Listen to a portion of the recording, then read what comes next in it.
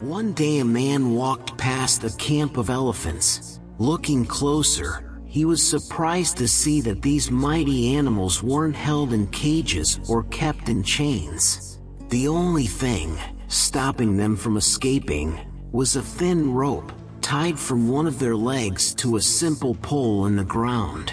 Confused as to why they didn't use their strength to break the rope, he asked the trainer why they weren't attempting to run away. To this the trainer replied, "As baby elephants, we use the same system, but at that age, the rope is strong enough to stop them from escaping.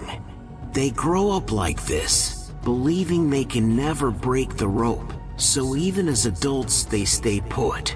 In other words, these powerful, magnificent and intelligent elephants didn't believe they could free themselves, so they never tried.